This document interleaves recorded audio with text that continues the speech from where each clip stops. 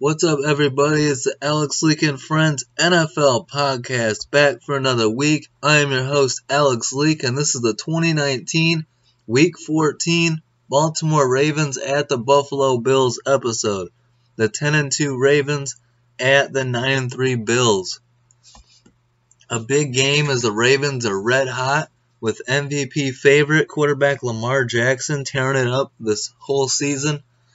And the Buffalo Bills coming off a big win on Thanksgiving at Jerry World over the Dallas Cowboys on national TV. So both teams riding high coming into this one. As the Ravens coming to Buffalo, big test for the Bills, who a lot of people say haven't been tested that much this year.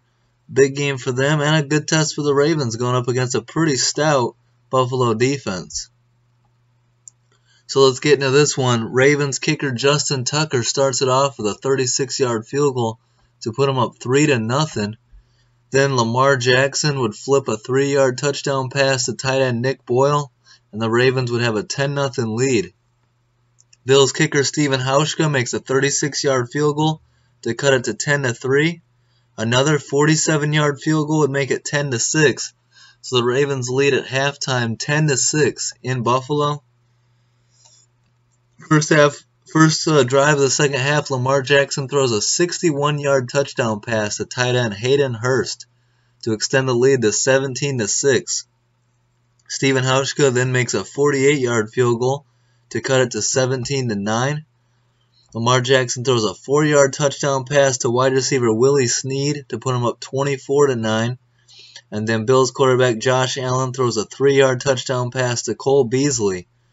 2-point conversion pass is good, and then we got a 7-point game, 24-17. On 4th and 8 from the Ravens' 16-yard line, Bills quarterback Josh Allen throws a pass, but the pass is batted down by Ravens corner Marcus Peters. So it's a game-winning play by Marcus Peters. Great play. This is why you want a guy like Marcus Peters on your team. I've heard some people saying that they wouldn't want Marcus Peters on their team, that he's like a locker room issue. I would disagree on that. I would want him on my team. He's a playmaker, and he's shown that a lot this year for the Ravens. So good acquisition for them, and it's paying off. He had that pick six against the Seahawks. Big game-winning play in this one, getting the job done. Ravens defeat the Bills 24-17 in New Era Field. Let's go to the Ravens stats. Lamar Jackson combines for 185 yards, 3 touchdowns, and an interception. He's the second quarterback in NFL history to rush for 1,000 yards in a season, joining Michael Vick. So quite the accomplishment by Lamar Jackson, and he definitely belongs in the same conversation as Michael Vick with this type of year that he's having. Running back Mark Ingram combines for 79 yards. Tight end Hayden Hurst catches 3 for 73 yards and a touchdown. Veteran safety Earl Thomas showing out in this one with 7 tackles, a sack, a tackle for loss, and a forced fumble. Corner Marcus Peters records 4 tackles and 3 passes defensed, including the game winner, so he was balling the entire game. And linebacker Matt Judon records 5 tackles, 1.5 sacks, a tackle for loss, and a forced fumble. Kicker Justin Tucker goes 1 of 1 on field goals and 3 of 3 on extra points. The Ravens have set a franchise record this season for points scored in a single season with 430. And the Ravens improved to 9 straight wins, the longest streak in franchise history. So, hell of a year for the Ravens. And they've got it going right now. After starting 1-2, they find themselves, after starting 10-2. No, what was it? 9 straight. Yeah, you know what I'm saying. After starting the year 2-2, 9 straight to get to 11-2. Their defense has allowed less than 25 points in 9 straight games as well. So the defense also playing a big part in this team's success. I think, as much as Lamar Jackson is bringing to the offense, this defense is doing a great job on the other side of the ball. during this winning streak. For the Buffalo Bills stats, quarterback Josh Allen goes 17 of 39 for 146 yards, a touchdown, and a fumble lost. He was beat up a lot in this game. He was getting hit an awful lot, and that offensive line needs to do better to protect him, but that's a solid Ravens defense over there.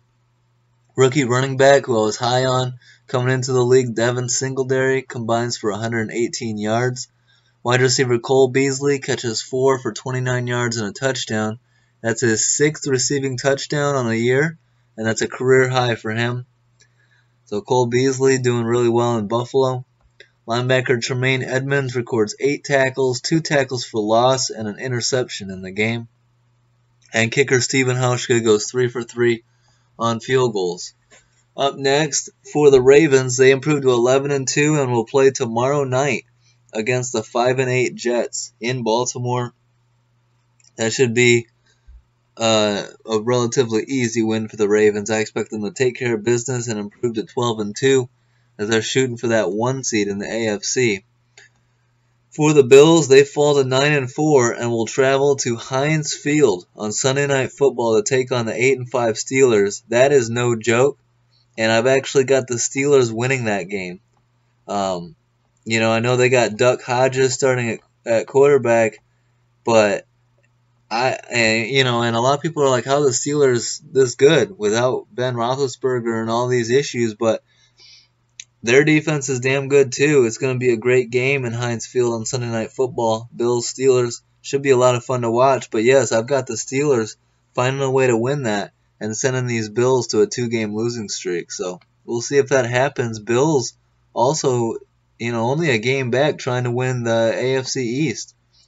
And they have a big showdown with the Patriots in Week 16, so we'll see how that goes. But you don't want to be on a 2-game losing streak going into that Patriot game.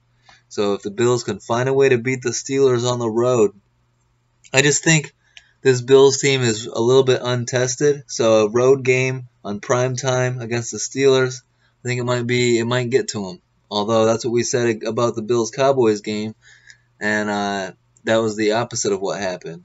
But I think the Steelers team is better well run than the Cowboys, and I think the Steelers will find a way to win that game. So my picks for these two, Ravens and Steelers, the two home teams, get the win.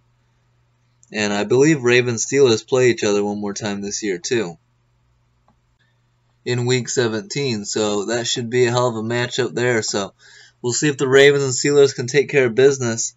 I'm really looking forward to that Bills at Steelers game on Sunday Night Football. So hope you guys enjoyed this episode. Don't forget to like, subscribe, and leave a comment. I got a player interview out today as well, so check that one out with former Saints and Rams fullback Mike Carney. So thanks for the support, guys. Stay tuned. I'll keep these episodes coming out. Have a great week, guys. Peace out.